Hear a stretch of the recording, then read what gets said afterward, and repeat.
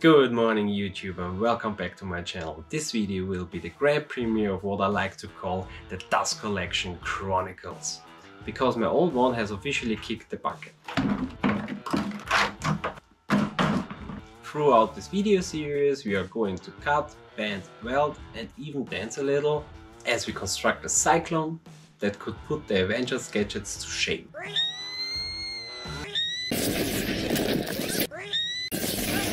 Before we jump right into the DIY magic, let's pay our respects to the dearly departed, my old wheezy and now officially defunct dust collector.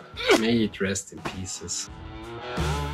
Before we jump into the metalwork, let me walk you through the first step. To kick things off, I needed a solid foundation for my cyclone, so I decided to build a wooden frame for the lower funnel and also a frame for the upper cylinder later in the video. This fixture allowed me to cut a precise circle from the board with an angle at the edge. I secured the jig with some clamps. Afterwards I marked a circle on a wooden board and placed the board onto the jig, which had an 11.5 degree angle to the saw blade. Then I started cutting towards the edge of the marked circle. After I made the initial cut, I drilled a hole in the center of the circle. This hole served as a pivot point, preventing the board from slipping. With a simple drill through, the board was securely in place. Now it was just a matter of rotating the board around the hole, allowing me to cut a perfect circle. I repeated this process twice, creating both a larger and a smaller circle. After that, with the precision of a carpenter,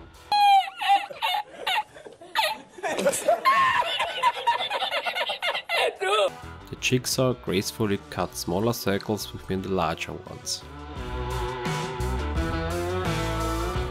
I attached several wooden slats to the smaller circle, which were screwed to the larger circle on the other side. The result was a wooden funnel.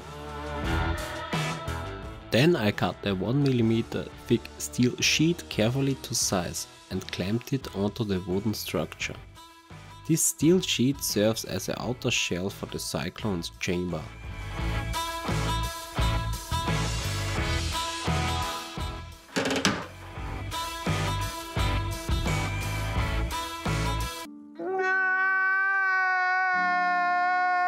Bending the steel sheet to conform the curvature of the wooden funnel posed a brutal challenge.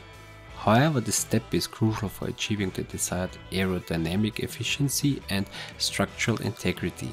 You know what else is brutal? Producing videos alongside a full-time job. So, covered in steel dust, I came with a request to you guys. I would really appreciate if you hit the subscribe button to help me reach my personal goal of 1K subscribers. Okay, back to the project. I aim to align my design with principles grounded in optimal dust separation performance, so I have used the research results of Bill Pence as inspiration and support. You can find everything you need to know about cyclones and dust separation systems on his website. I will add a link on his website in the video description. Before I transferred all the measurements from Bill's website directly onto the metal sheet, I drew the whole thing on wrapping paper. Then I cut it out and glued it together to see if I needed to make any changes to the size. And yep, I had to make the cylinder a little smaller. Unfortunately, my cameraman lost the video footage. Kidding, I don't have a cameraman.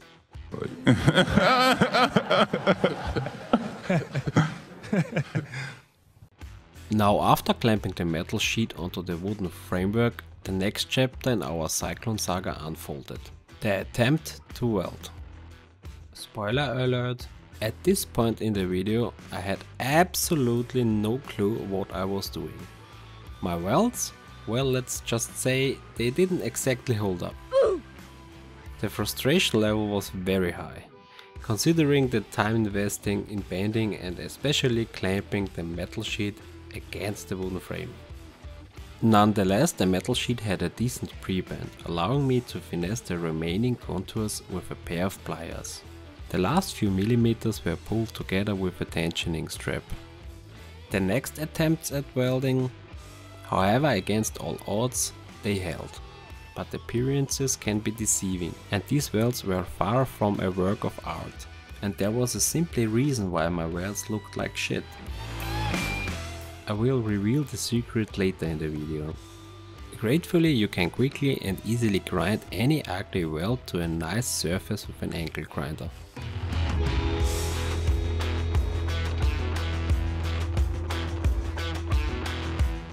In the next phase of our Cyclone design, we turn our attention to the use of steel rings.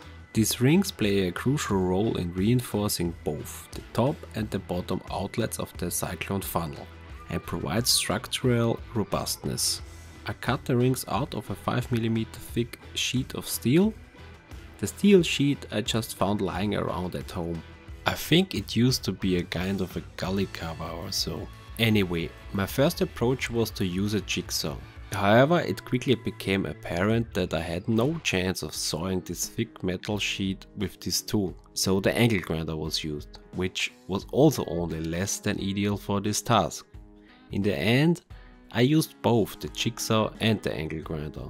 Striking a balance between the jigsaw and the angle grinder became the modus operandi. Then it was time to combine 4 sections of the circle through welding. This foundational step sets the groundwork for the primary structure of our Cyclone.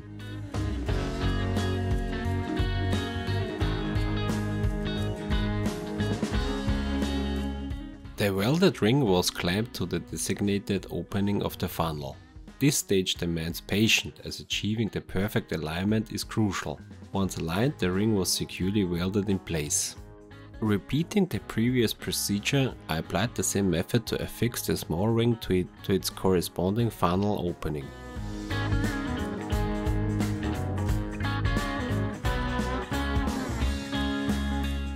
In the next small intermediate step, I prepared the ring for the upper part of the Cyclone. I also cut out the final parts for our Cyclone from the rest of the 1mm thick metal sheet.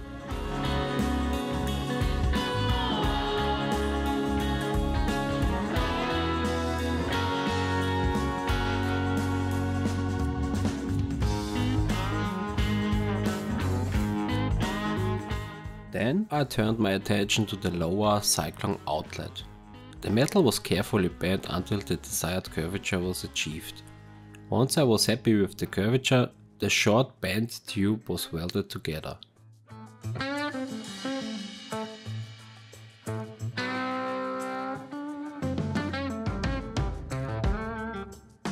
In a further step, another small circle was carefully cut out of the 5mm thick metal sheet and was welded to the lower outlet, which contributes to the functional completeness of the design.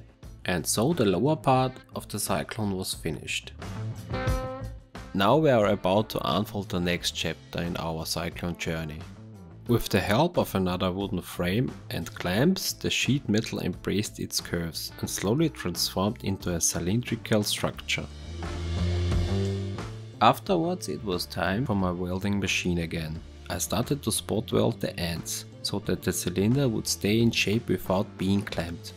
Then I used the tensioning strap for the remaining weld seams.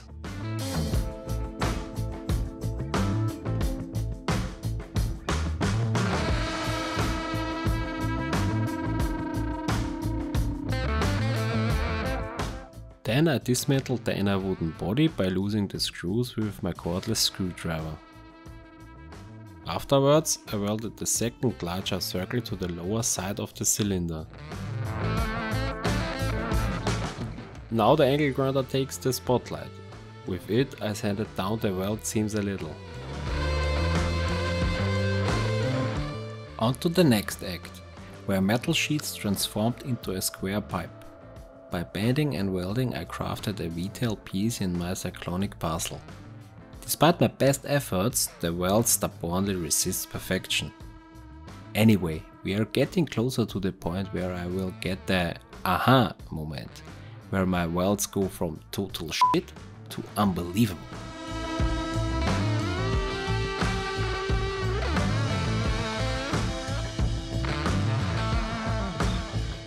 With my square tube in hand, it was time to connect the next two parts. I carefully positioned them at the exit at the cylinder. Once satisfied with the position, the welding torch ignites once again.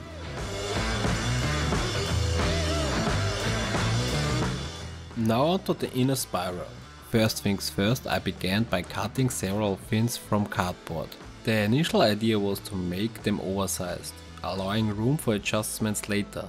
To secure the fins inside the cylinder, I opted for a simple yet effective solution: adhesive tape. I carefully attached the fins one by one on the inner surface, making sure they were well placed until I was satisfied. After the cardboard spiral prototype was ready, I transferred the measurements of the cardboard fins onto a metal sheet. Using a trusty angle grinder, I cut the metal sheet into the desired fin shapes. Then it was time to weld them into the inner part of the cylinder.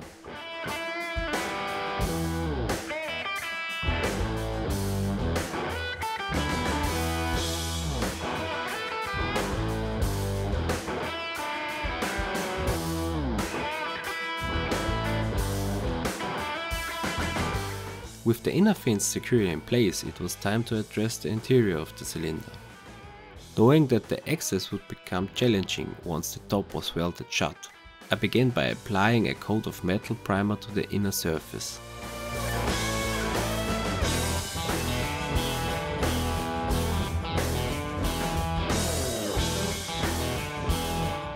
Now let's move on to crafting the lid.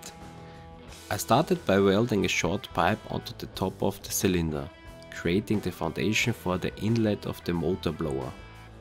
However, my initial attempt at cutting a corner for the square pipe didn't go as planned. I realized I had cut the wrong side. No! God, please, no! No! No! To rectify the mistake, I welded the cut piece back on and then cut off the correct side. Fortunately, there are tools like the angle grinder, because with it I was able to grind down the weld seams and nobody will ever know that I messed up here.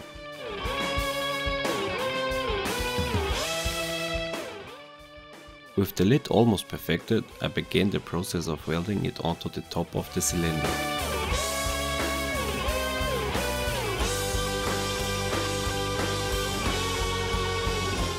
Following the completion of the lid, I turned my attention to the remaining parts of the CYCLONE. To ensure a consistent finish, I applied a coat of metal primer to the entire structure, preparing it for the next steps in our project. In order to be able to mount a pipe on the square tube, a connection option was still missing. I therefore decided to weld on a flange. During this phase of the project, I made a crucial discovery about my welding techniques. It turned out that the selected polarity on my welding machine was wrong.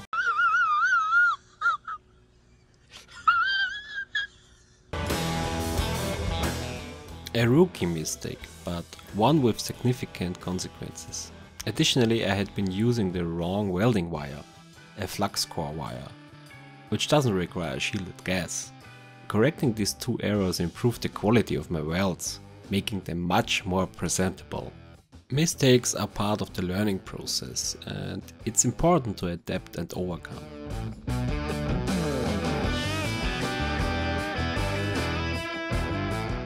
Next up, I began the process of drilling 8mm holes into the 5mm circles. These holes would serve as attachment points. Using a threading tool, I carefully added threads to the holes, ensuring a secure connection with bolts later on.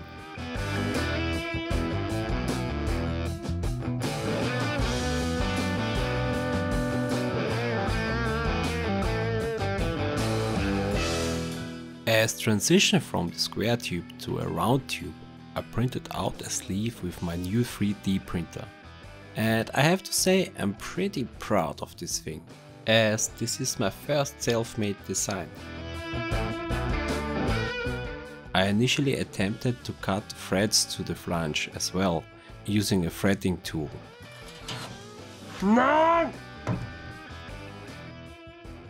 But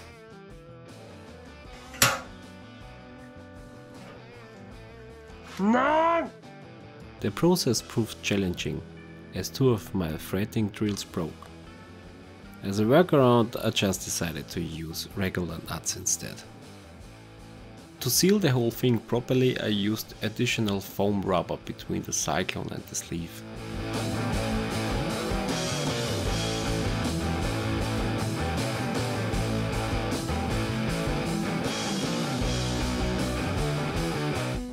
I also used the foam rubber between the upper and the lower part of the CYCLONE.